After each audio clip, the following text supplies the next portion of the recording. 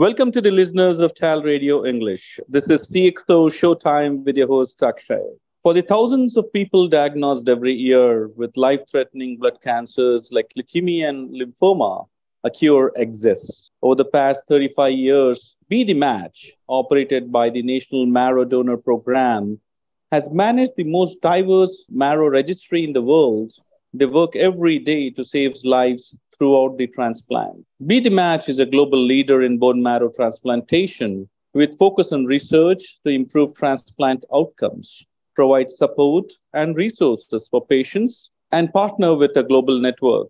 Our guest today is Christine Mantilla, Regional Director at the Be the Match. She has served as a leader working with the diverse global teams in developing substantive client relationships and cultivating a strong network across various industries. Christine is a creative, strategic thinker with emotional intelligence as her greatest strengths. Christine, welcome to the show. Proud to have you Thank, here on the show with us. thank you very much. I'm so glad to be here. Great. As we begin, can you tell us about your role as a regional director at Be the Match and how you contribute to the organization's mission? Absolutely. So, I have the privilege of working with our members of the registry. So, as a leader in member engagement and enrollment, it is my team's job to help with the public health education of our members. And those are individuals who volunteer to be on the blood stem cell and marrow donor registry so that if they do ever come up as a match, we can actually contact them and give them the option to be that lifesaver that a patient is searching for when they're in need of a blood stem cell or marrow transplant. Right. And then this is such a very important initiative that Be the Match has taken. But there must be some story behind it. We would all want to hear about what's the story of behind starting Be the Match. Sure. So, a lot of folks don't realize that blood cancers and many other blood diseases, as you mentioned, are actually curable or treatable in the sense of adding years, even decades, to an individual's life.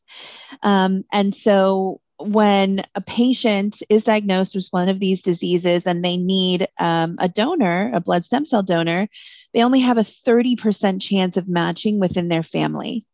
So most patients actually need to turn to a stranger who matches them. Matching is done based on HLA type or tissue type, not just blood type, which is what makes the registry so very important and necessary. So they're turning to a stranger to help them get more time with their family, with their loved ones, and to be their cure. And that's the very important role that we play, is just to be that connector between these patients and those individuals unknown to them that could be anywhere in the world, that can actually be that life-saving match for them. Right. Could you explain the importance of the match registry and how it helps in finding matching donors or patients with blood cancers? Absolutely. So when as someone becomes a member of the registry, what they're doing is actually providing a buccal swab or a cheek swab. That gives us the ability to create a tissue typing profile for that member. And that's ultimately what goes into the registry. As I mentioned, matching between patients and donors isn't just on blood type, even though many times donating is similar to blood stem cells is similar to donating plasma or platelets. It's the same process. But because that match is required, we have to take that extra step of actually doing the cheek swab and getting that individual's HLA type on the registry. Be the Match has managed the most diverse marrow registry in the world. Okay, that is very important. Yes. How does diversity impact the chances of finding suitable donors for patients in need? That's an excellent question. And it's one of the most important aspects of this that we share in our capacity of member engagement, education, and ultimately enrollment in the registry. And that's that our ethnic heritage plays a very important role in matching. We're most likely to match with someone who shares our ethnic heritage. And unfortunately, many of us with diverse HLA types are underrepresented on the registry. And, as we like to say, folks can't be a part of a solution that they don't know exists. So it is our responsibility to be out in the world, to be out in our communities, providing that education so that our community members can make an informed decision about being on the registry and ultimately, if they match, becoming a donor. And so, someone that has primarily white heritage might have a 79% chance of finding a match when they need one, versus someone with Black African American heritage might have a 29% chance. I'm first generation American. My parents are from Peru, so I'm Hispanic Latina, and I have less than a 50% chance of finding a match should I need one. So we are working very hard to make sure that every single group is represented, and there's no reason that we can't be at 100%. We just need more people to know that this is an option, and what it means to be a member and potentially a donor, should they match. And what is Be the Match doing in terms of ensuring that the message goes out to everywhere? What are the steps being taken to ensure that the possibility or probability of finding a match is increased? So in the intro, important aspects about Be the Match were mentioned, but one of the most important to us is really our research. So we have a number of clinical trials happening, not just in terms of matched or mismatched donor transplantation, but also cord blood, which can be used for transplant. So we're always looking for ways to create a positive outcome for patients who need a transplant, not just with a fully matched donor, but with these other technologies that are also available. And we're also not just looking for survival, but we're looking for the ability for patients to thrive. So that is an initiative that's very important to us that we work on. But I would say the other one is, and this is what my team works on directly, is, as I mentioned, being in our communities and having those interactions at local food festivals and on college campuses and through many national partners that we work with, sororities, fraternities, medical student associations, and so on, so that we can make sure that the information is out there and that we are available face to face with folks to answer questions about what it means. And so, again, to empower those informed decisions about becoming a member, becoming a donor, supporting financially, or any other way that folks choose to support our mission, which also includes volunteering, for example. Right. And is the volunteering happens all across the US, or does it happen all across the globe? If yes, how do you extend yourself just beyond the boundaries of United States and get to the other countries? How do you bring the whole world together? Such a good question. So we are part of the global cooperating registries.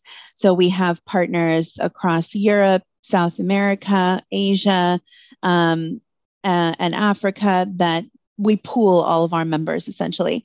So when a patient does a search for a match, they have access to over 39 million members across all the cooperating global registries to give them the best possible odds of finding a match. And then we will facilitate bringing those stem cells to the patient from anywhere in the world. You mentioned volunteers. We have an incredible group of volunteers who are our couriers, and they will hand carry those blood stem cells from the donor to the patient anywhere in the world. So we have many of our volunteer couriers who are just incredible humans that are doing this work for free.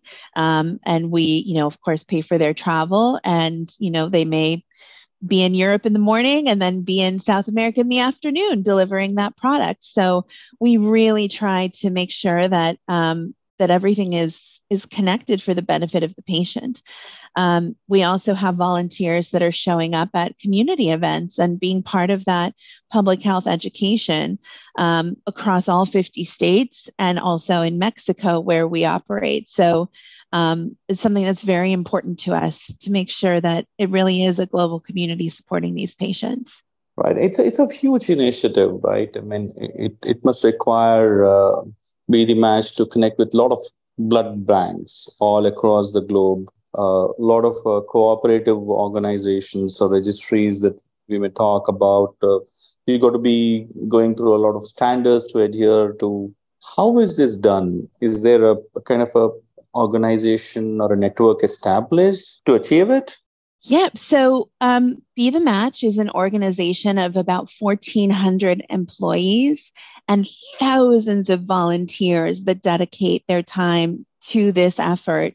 And we achieve it by being organized in a way that serves every one of our audiences. So, I mentioned we serve the members. We have another team that serves our donors. We have another team that exclusively serves our patients' needs. And then we have another team that works with all of our partners, as you mentioned, transplant centers, apheresis centers, blood banks, and so on. So we actually do cover all sides of what it takes to facilitate and have a successful transplant. And we do it through an incredible network of partners that help us to achieve that. Yeah. And I guess one other important piece is educating the society, right? In terms of Yes. getting involved into this process. How do you enable it? So any individual can join this life-saving movement in one of three ways. They can do it from home. If you are between the ages of 18 and 40, that means that you are eligible to actually be a volunteer member of the registry. And if you match, potentially say yes to being a donor. And you can do that very easily by texting CURE15, CURE15 to the number 61474. And what we will do is actually send you a swab kit to your home. So you can sit on your couch, take a few minutes to fill out that digital registration form, do your cheek swab, send it back in, completely free of charge. We will type it and add you as a member to the registry. And then if you are to match, we reach out to you. We give you all the information of that donation process. And then donation is actually completely free. All costs associated with that are covered by us, including things like if you are needed to travel, all your travel and accommodations for yourself and a companion, pet care, child care. We'll do anything that we need to do to make sure that that donation is facilitated. The second way that individuals can contribute from home is, of course, by making a financial contribution. We have patient assistance programs for folks who are going through a very hard time with their health. And as you know, that can have a very big financial impact for families. So that's a simple thing to do as well that anyone can do, and that they can just text GIVE, GIVE, to 61474, make a contribution to our foundation in that way. And the third way folks can help from home is by searching some volunteer opportunities with us and just seeing where we are in their own community. And as I mentioned, we're at community events like food festivals and things like that. We're also on college campuses all across the US and in Mexico. So if people want to take an hour or a few hours, 10 hours, however much time to commit to helping with that public health education, they can be a part of the mission in that way as well.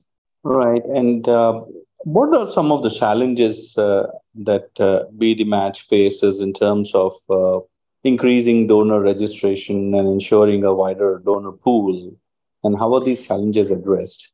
Sure. So there are unfortunately a lot of myths around bone marrow donation and blood stem cell donation because of how it may have been represented in the media in the past or things like that. So the main thing that we have to address is just the education around what is donation? What does that look like? What is that experience like?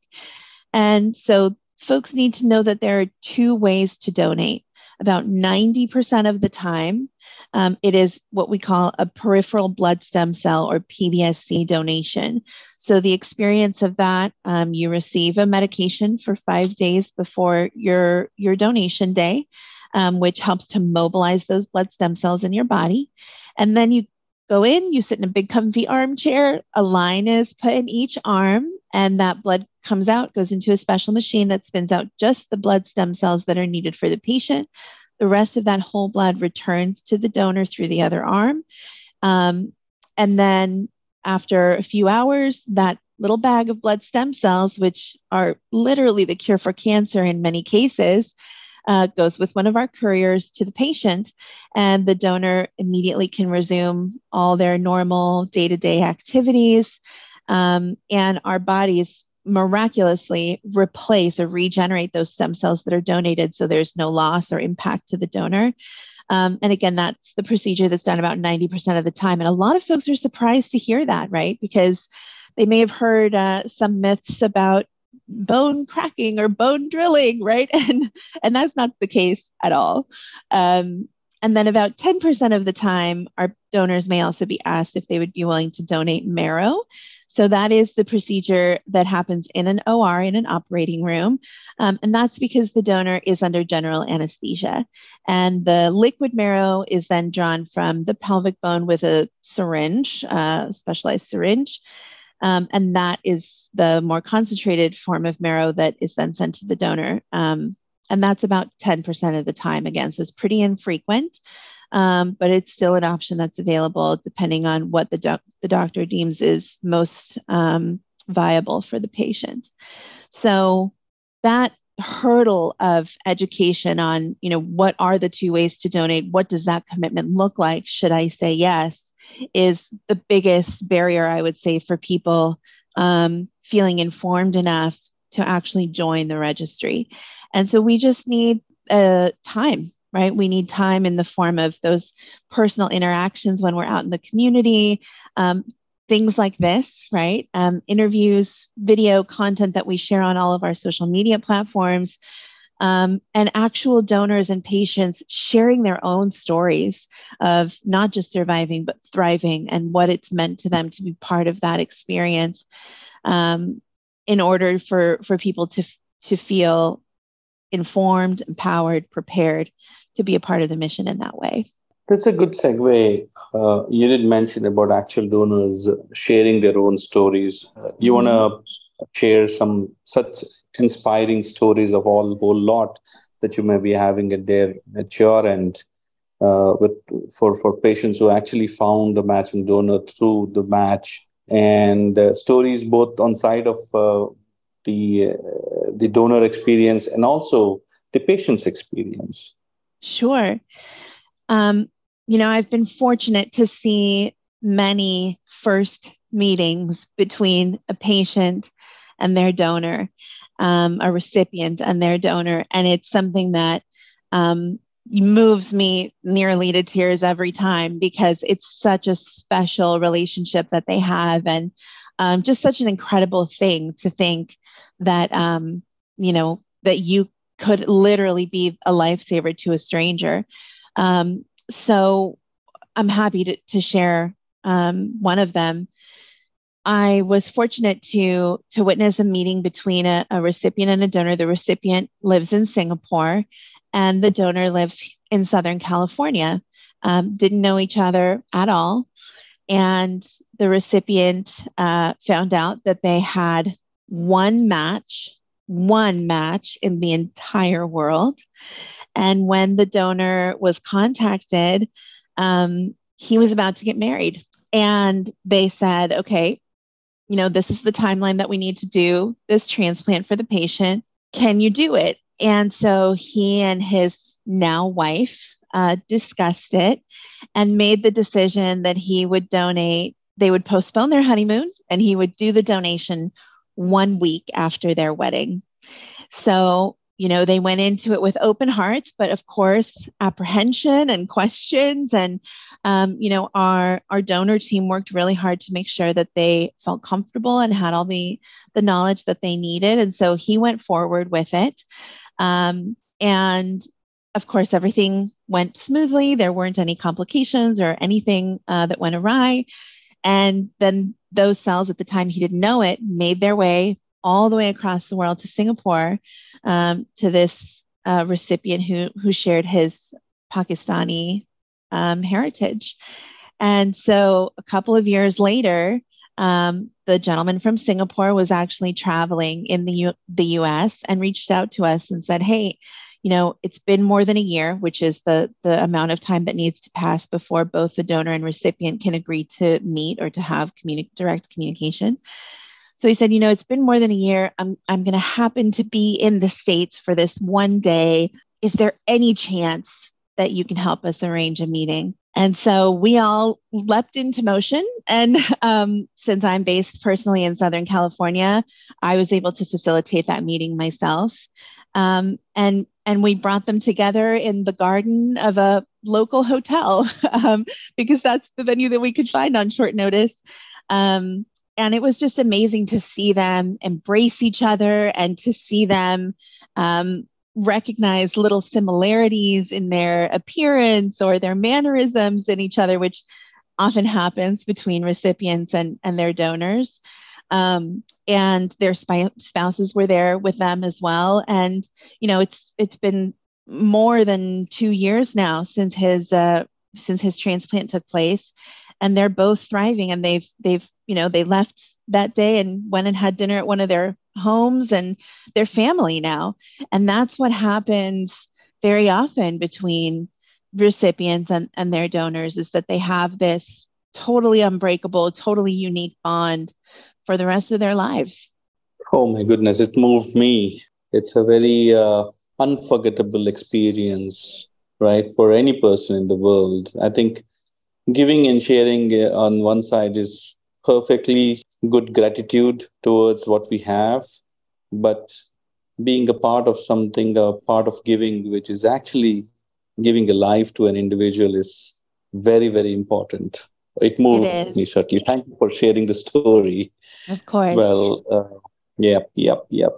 And see, all of these, what Be the Match is doing, would not be done without the involvement of medical professionals and healthcare institutions. How are you collaborating with them to facilitate a successful? One of the most important initiatives that we're working on right now is really being able to provide 360 support for our community oncologists. So these are oncologists that are serving a lot of our less populated areas throughout the country, throughout Mexico, throughout South America, maybe in smaller cities, folks who don't see these kinds of diagnoses every day, right? And so they may not always know all the treatment options that are actually available to their patient. So by us being there and being in partnership with transplant centers, with community oncologists across, all areas of the country, we're able to provide faster tissue typing, more complex tissue typing for the patient. We're able to support a more in-depth diagnosis and analysis of the state of the illness and what we can do, what their treatment options might be. And we're able to move much faster for those patients who do require a transplant, because we've done a lot of that tissue typing and work in advance. So that facilitates a faster search for a donor if one is needed, and it facilitates a faster ability to actually get them prepared for transplant and get them to their transplant day. So those community partnerships with oncologists, across all different sizes of hospitals and medical institutions, is something that's very important to us, so that everyone can have equal access to the best possible treatment option for them. And for anybody who looks forward to become a part of the organizations, are there kind of any specific prerequisites or the criteria requirements for individuals looking to join the registry as potential donors? We just ask that folks be between the ages of 18 and 40, in general, good health. So our commitment, of course, is to the patient, but also to the donor. And we want to make sure that there's no potential risk at all to someone becoming a donor. So there are some questions about certain health conditions that are asked as part of the digital registration form, so that if there is any potential risk to them, we will let them know that it's not a good idea for them to be on the registry. But other than that, it's just the willingness to say yes if you're called. And that's very important because a lot of folks may be on the registry for months or years before they match, if they ever match. And so when someone does get that call, months or 3 years, or in the case of one of my colleagues, 12 years after joining the registry, we have to stay engaged, right? And we have to stay willing to say, yes, I'm being called and I will step up to do this. So just that commitment, right, is something that is important to consider if you're thinking of joining the registry, making sure that you're leaning on the side of saying yes if you do actually get the honor of matching with a patient. Right, and this is being done for over 35 years at Be the Match. And how has the organization evolved over time? What are some of the key milestones or achievements that you would want to share with our listeners? Sure. So our organization has grown quite a lot, especially in the last 5 years or so. We have expanded our team, my team, of folks who are actually out actively working in their communities to engage face to face with people and help them make that decision about joining the registry. We've also expanded significantly our donor search and donor workup team. So those are the folks that when someone matches, they're the ones making the phone call, the email, the sending a FedEx. They're the ones making sure to get in contact with that person as quickly as possible and actually be their guides through that donor journey. So we're, very interested in providing an excellent experience for everyone who comes along with us on the mission and surrounding them with support, with education, and with empowerment. So that's some of the biggest growth that we've seen. But also one of the most significant milestones, which we've surpassed at this point, is 100,000 lives saved, which is just hard to even imagine, right? That's such a huge milestone to think 100,000 transplants facilitated by Be the Match, and 100,000 families directly impacted by our work. And even through the pandemic, we've continued to exceed our annual number of lives impacted as well. So 2022, we impacted over 7,000 patients and their families who get a second chance at life. And we're looking at beating that number again this year. So we're always striving to do more and serve as many families as possible. Right. And does Be the Match also very actively get involved in any research or advancements in the field of cell transplantation? Or you basically provide the supporting role? Where do you get involved in this process? So we actually operate the Center for International Blood and Marrow Transplant Research. So the CIBMTR is how we refer to it. But it is a collaborative resource for research in cellular therapies, specifically with the intention of improving patient outcomes. So again, not just allowing patients to survive and beat their diagnosis, but to actually thrive post-treatment. So we have many initiatives that we are investing in and championing with that in mind. And so for anyone that's interested in looking into more of our medical research, all that information is available online at cibmtr.org. All right. And I know you touched upon this, but I would still want to try and understand as to if somebody would want to come forward, right, in terms of not just being a part of the registry, or somebody might feel, okay, you know what, let me get associated with some kind of a donation on the financial side of it. What are the Yes. ways and means that they can get associated with the organization? So if they want to support financially as an individual contributor, as I mentioned, they can text GIVE to 61474. But we also work with a lot of corporate giving programs. We partner with ERGs, employee resource groups, at companies of many different sizes all across the country. We work on a larger scale with, for example, the Pomeroy Foundation that funds a lot of our work in the Black and African American community. So we're always open to looking at those partnerships, and the Be the Match Foundation that handles all of our fundraising is really the best resource for that. So yeah, if someone wants to be an individual contributor, they can do that as a one-time thing or on a monthly basis.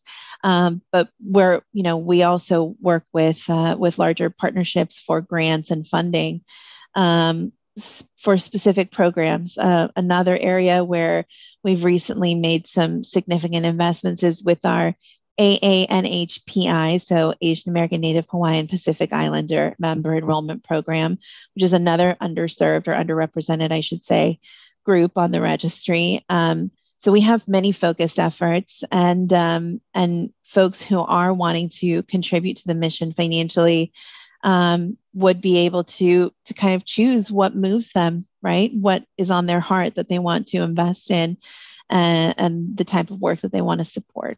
Right. And one last question.